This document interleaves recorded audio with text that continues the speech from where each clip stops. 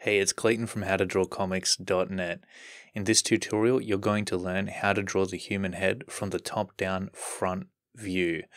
This is actually part of a larger class which is available on howtodrawcomics.net and Skillshare, and I've got links to both in the description below.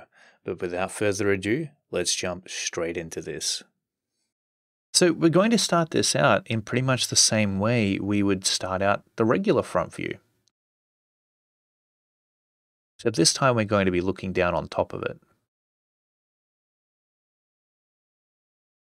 However, we're still starting out with a sphere, and we're using that sphere to determine the positioning and the size of the head on the page. We're keeping it light and wispy, kind of rough. We've got a very sharp pencil, and if you're working digitally, you've got a very small pencil brush, a pinpoint that you're working with basically. We're going to lay in the axes, running it through the top and out the bottom. We'll draw in the horizontal equator guideline.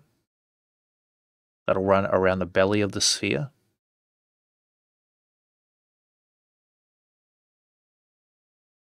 And because we are drawing the head from the front view here, even though we're looking down on top of it, we're still going to want to try to make it as symmetrical on either side as possible. Okay, so these guidelines that we've laid in so far around the sphere, I mean, there's really only one of them besides the axes. That's determining the direction that the head is looking in already. Okay, so by step like number 2 or 3, we figured out what direction the head is going to be looking in. So use these guidelines to establish the direction that your head is going to be looking in from the get-go, from the beginning. We'll lay in the center line now. That's going to run from the top of the sphere to the bottom. And then we'll chop off the sides of it. Now, because we are going to be looking down on top of the head here, there's going to be some foreshortening that occurs. And that foreshortening is going to cause the head to narrow itself toward the bottom. Given that, as I cut off the sides, the side planes of my sphere, I'm going to somewhat describe those side planes to represent and describe that foreshortening that's going to be happening. Let me show you, because it's going to be much easier to show you what I mean by that. As I lay in this curve here,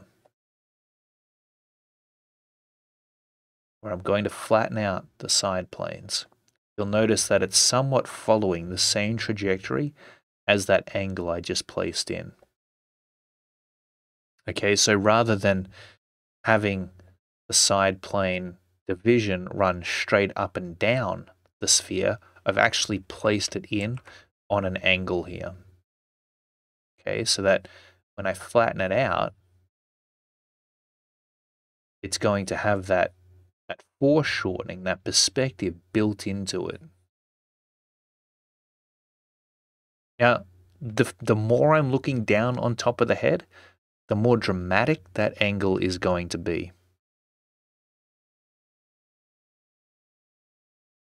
Okay, so we'll do the same thing on this side.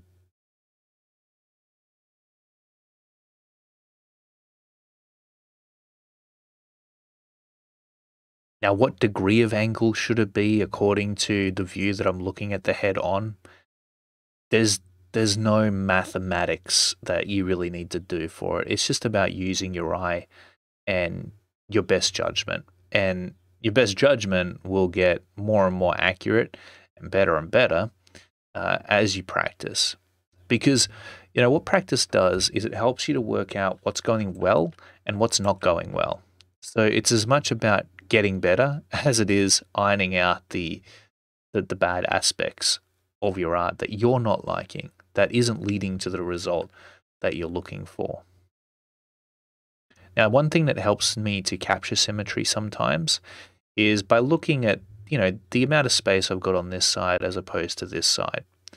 And so sometimes that's what I'm judging in order to decide how much I need to cut off of the sides of my sphere. Now, I've talked about that before, but it's worth just as a reminder to mention it. And then I'm going to erase away the sides of my sphere there.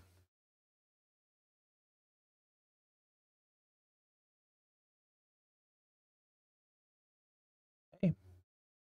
And you can see we've already got, we've essentially got a narrowing cranium. A cranium that's smaller toward the bottom than it is the top, which is the effect that we're looking for here with our top-down representation of the front of the head. Okay, next up we're going to drop the front of the face. Now, it's not just going to be the facial features themselves that are foreshortened, it's also going to be the face as well. And so we want to try to keep that in mind, knowing that the length from the brow to the chin is in fact going to be shorter in this view than it would be in the standard front view. Okay, because of course the chin's getting further away from us.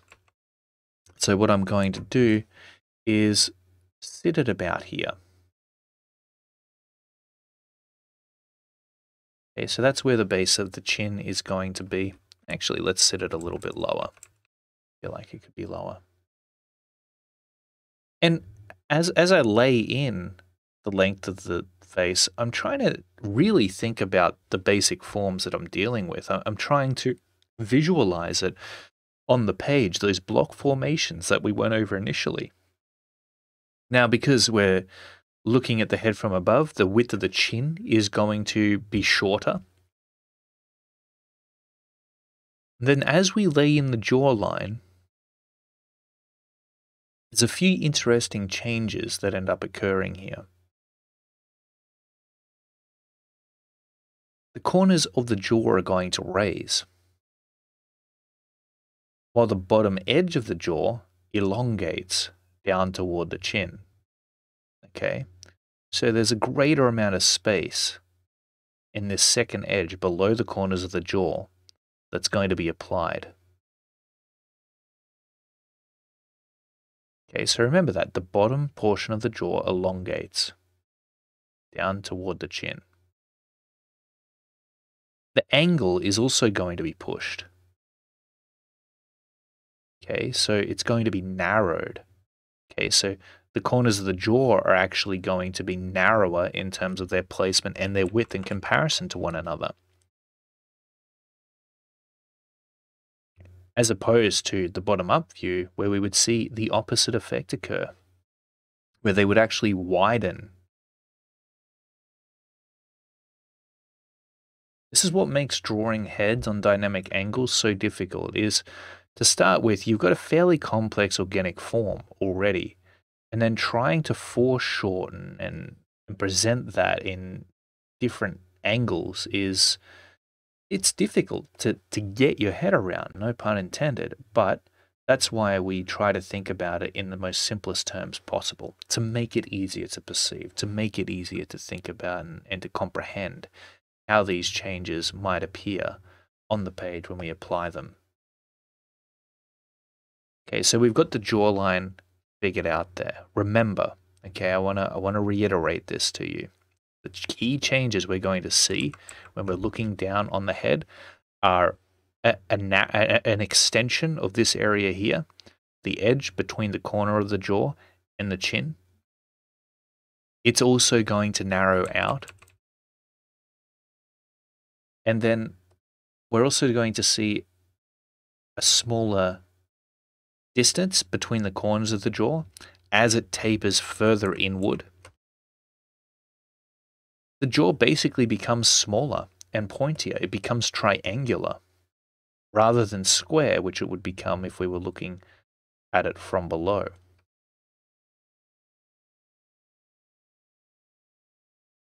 And, one way that you can think about this is if this is the jaw from the front view, Well, actually, let's say that this is the jaw from the front view.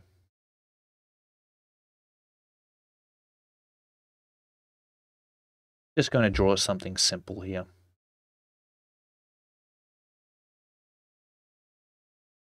Let's say that that's the bottom of the jaw from the front view. Well, as we look down on it, what's going to happen is this extension is going to occur.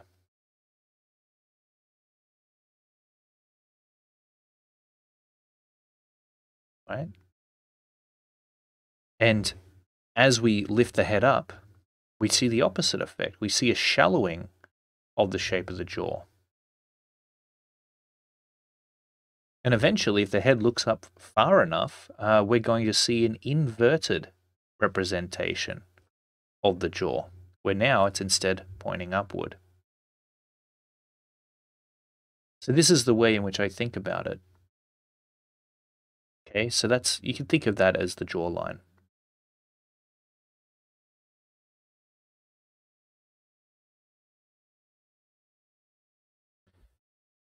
Next, we'll go ahead and we'll divide the distance between the brow and the chin in half. Okay, so we're dividing this distance in half. Now keep in mind that half here, it's not going to be there, right? Even though that would actually technically probably be half, but no, we need to foreshorten it. Okay, so where would the halfway point be if we were to apply foreshortening to that distance? Well, it'd be sitting a little lower. It'd be sitting about here. Okay, so that's about where the nose is going to be. And then we divide the distance between the nose line and the chin into thirds. Those thirds aren't going to be equal, though, as they appear to us. They're going to be foreshortened. And so the first third will have the greatest amount of space, while the bottom 2/3 are going to have an increasingly smaller amount of space. Okay, so again, they're scaling away from us. They're getting smaller as we get toward the bottom of the chin. Next up, we've got the eyes. Now, again, what we need to remember is that the eyes are going to sit at the halfway point between the top of the head, which will be about here, and the bottom of the chin. So where would that be? If we were to apply foreshortening to that halfway point, well, I would say it'd be about here. This would be about where the eyes are going to sit. Okay, so I'm going to lay in a line, a very light line across there.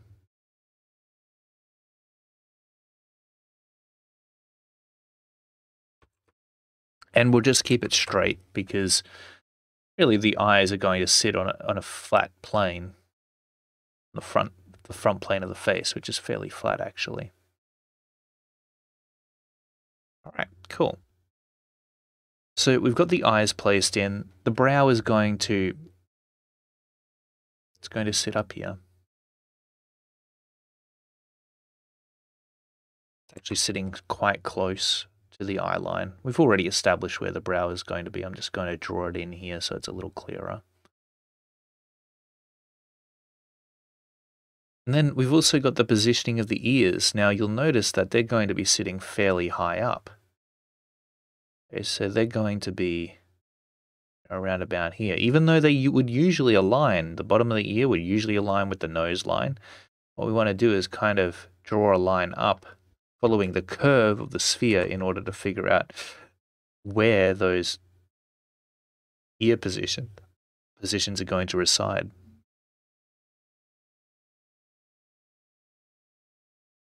Okay, so always remember the ears, they sit higher on the head when we're looking at it from above. The higher we are, the higher the ears are going to be on the head. Wonderful. Next up, let's lay in those head planes. I like laying in the head planes because they give us a basic three-dimensional look at, what the geometry of the head consists of.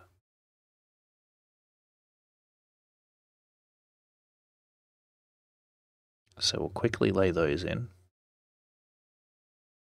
Now we've got a basic head structure ready to roll. We'll lay in the hairline here. This is going to run from the top of our flattened out side planes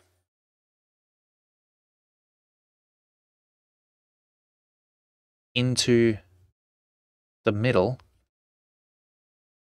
of the cranium, and you can see that we've pulled it down following the curve of the sphere, okay?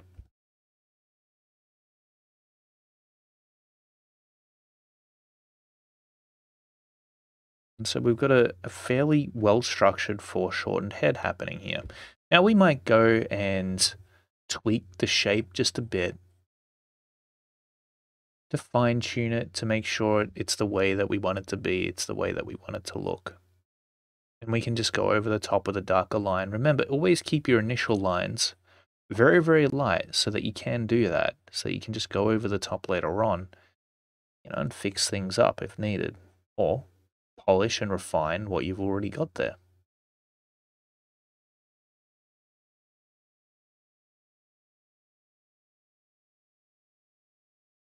Okay, so that's looking pretty good. Finally, I'll add in the neck. And we'll just keep the neck very simple here. Doesn't have to be anything fancy.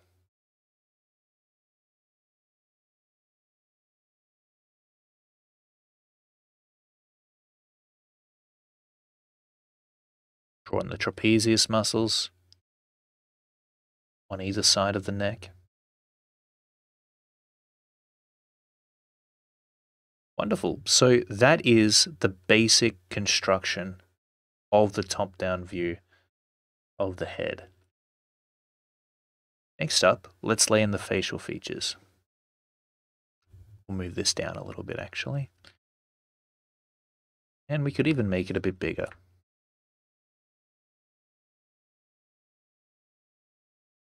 There we go.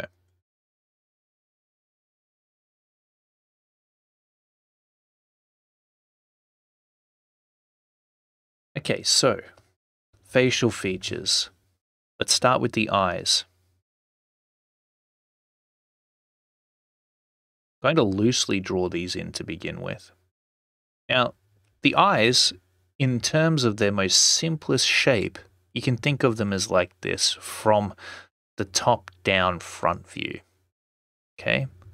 Angry. It's basically an angry eye. Okay, so you're going to have this flattened out portion along the top, and then you're going to have the bottom of the eye running along the bottom edge of the opening like so. All right. So that's what I'm thinking about as I'm drawing in these eyes here. On a very simple level anyway. So again, we've got the top here. Then we've got the opening of the eye.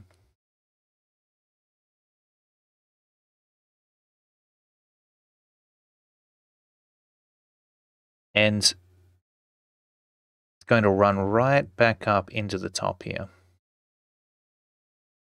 And the reason for that is because this bottom eyelid, which we can see quite a lot of, is wrapping around the eyeball shape itself. Same on the opposite side.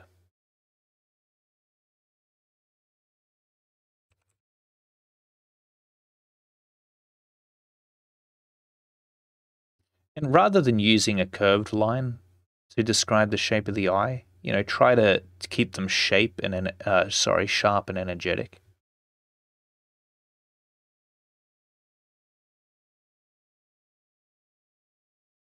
Okay, so I'm going to do that on both sides actually.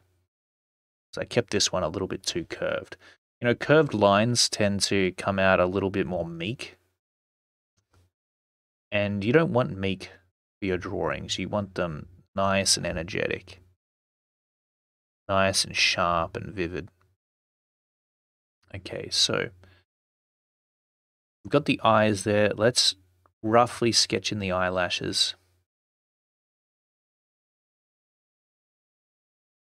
Just a basic shape for those eyelashes. Got a set running around the sides of the eye, a set running along the bottom, and a set running along the top as well.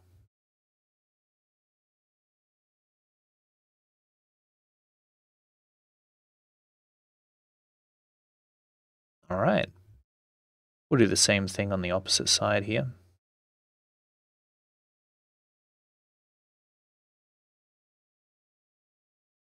Keep in mind the size of the eyes as well. Roughly speaking, the width of the head overall should be about 5 eye widths apart. And the distance between each eye should be 1 eye width. Mine are probably sitting a little too far apart here, actually, so I'm just going to cheat here, and I'm going to move them over. Just a tiny bit. Sometimes, eyes, they can just be a little bit off. If you're doing this traditionally, of course, erase it and do it again if you need to. Yeah, that's sometimes a problem I end up with. Everyone has their own, repetitive issues that crop up within their drawings that, usually need to be addressed, or you at least need to keep an eye on them. All right, next we will lay in the eyebrows. Okay, and as I said before, they're going to be sitting right on top of the eye here.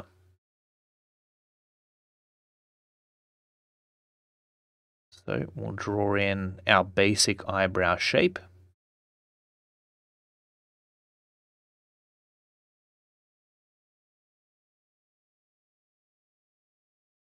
As I've said before, if you have trouble drawing the eyebrow shape, practice that for like a day.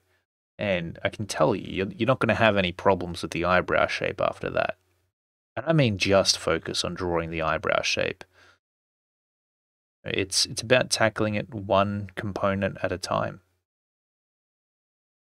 And you might not be a pro at drawing drawing the entire head, but you'll certainly be a pro at drawing eyebrows if you're focused on it for a while. Eventually, you pull it all together, and before you know it, you're capable of drawing the entire head with ease. I would never say that drawing the head is easy. It's always going to have its challenges, but it should get easier with time and practice.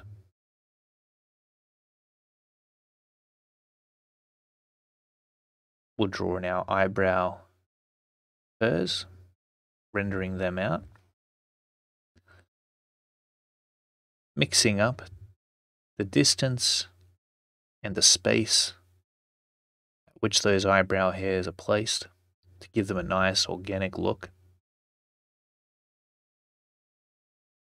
And then we'll lay in the iris and pupil. So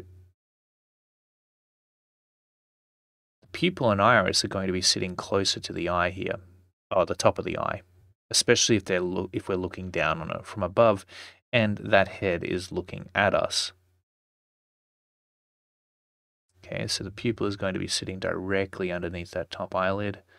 We'll draw in a little bit of a reflection happening. And we'll do the same thing in the opposite eye, sitting the pupil and also the iris right up against the bottom of that top eyelid. All right. Next up, we'll draw in the nose. Now, we're not going to place in the entire bridge of the nose. We're only going to suggest it a little bit at the top there. We might even add in some subtle folds, some subtle creases around the middle of the brow, just to describe some of the muscles that are within that area. But let's lay in the nose. Now, we know that the nose is basically like a block. We were looking at it directly from the front. It'd look something like this. Okay, but then when we're looking above it, what ends up happening is that we don't see this underside plane anymore. Instead, what we end up seeing, if we were to represent it with the block here, is an inverted representation that hides that underside plane.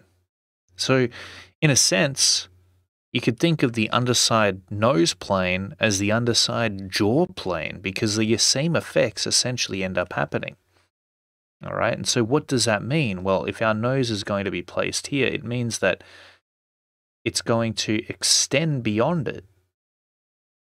Okay, so it's going to pull down further toward the mouth.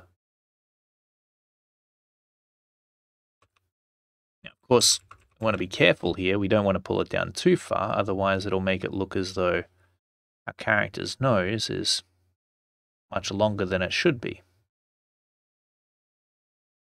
Okay, so I'm only going to pull it down a little bit, and I'm going to keep the shape fairly simple to begin with, at least. And, you know, that's all you really need, just something that looks like that. We'll go around the lightly drawn in basic shape that we place down to define its positioning, and tweak it, refine it, make it look more like a nose. Indicate the top of the nostrils there if we want to as well. And that's about it. Okay, so now it looks like looking down on top of the nose.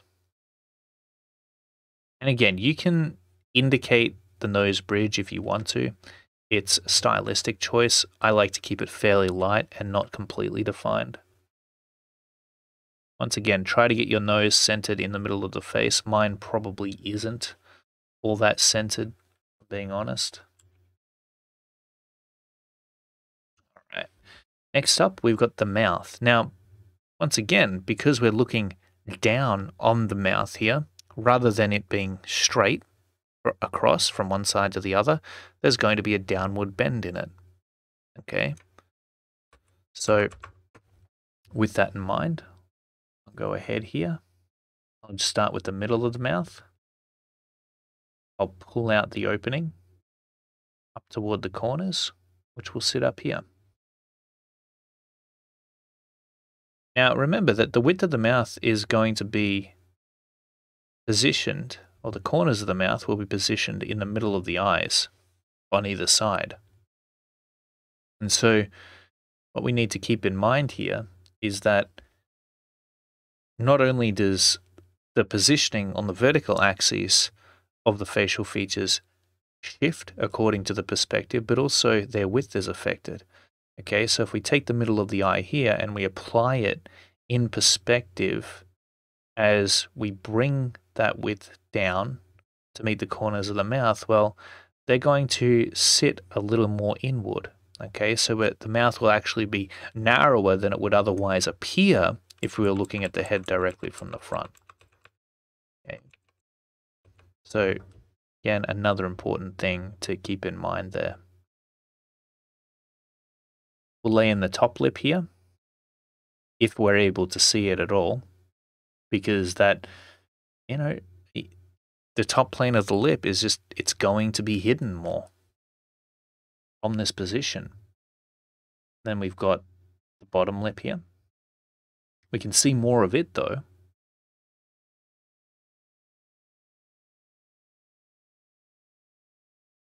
We'll define its outline ever so subtly.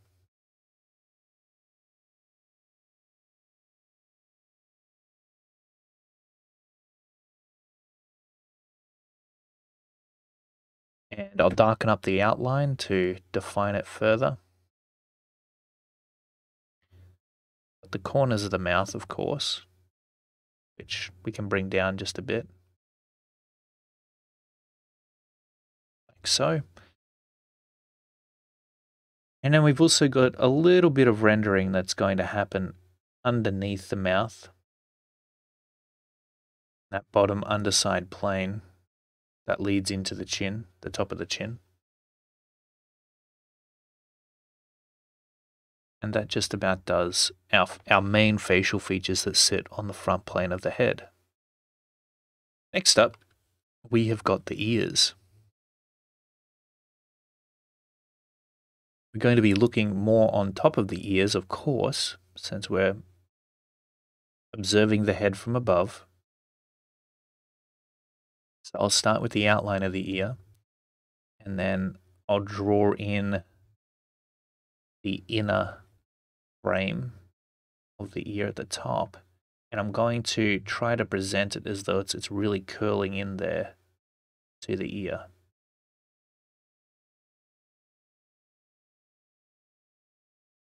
All right, we'll lead that down to the ear opening, placing the ear hole. And I'm going to pull this inner cartilage out just a little bit further to describe the anatomy there correctly.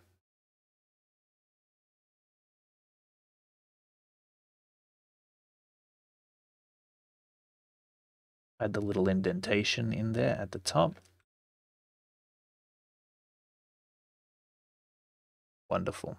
We'll do the same thing on the opposite side of the head. Outlining the shape of the ear first.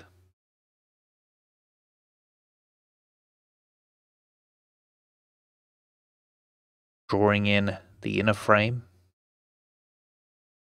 Pulling out the inner cartilage. Leading that down into the ear lobe.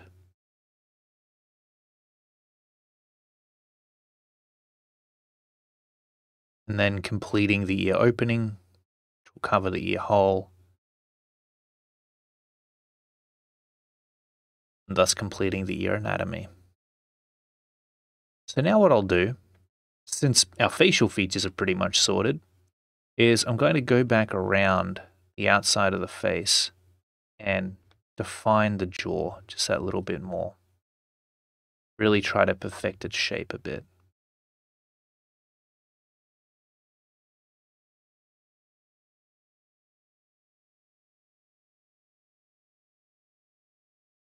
And all that requires is just darkening up the outline over the top of that lighter draft drawing that we started out with.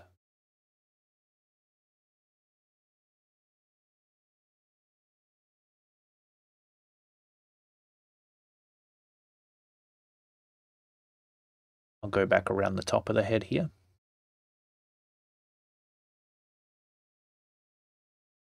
I'll erase these offcuts, tightening the drawing up just a bit.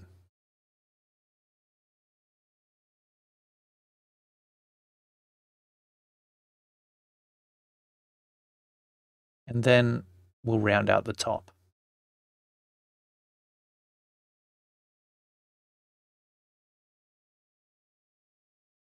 I find that, even for professional artists, it's actually tough to get this rounded bit at the top of the skull to be completely symmetrical. Not everybody has an easy time doing it. It takes a bit of tweaking, a bit of sketching in order to get it right. So just take your time to capture a nice shape for it. And I think that's, a lot of the time what this is, especially in the beginning, is just taking the time to get it right, even those, seemingly insignificant aspects of drawing the head.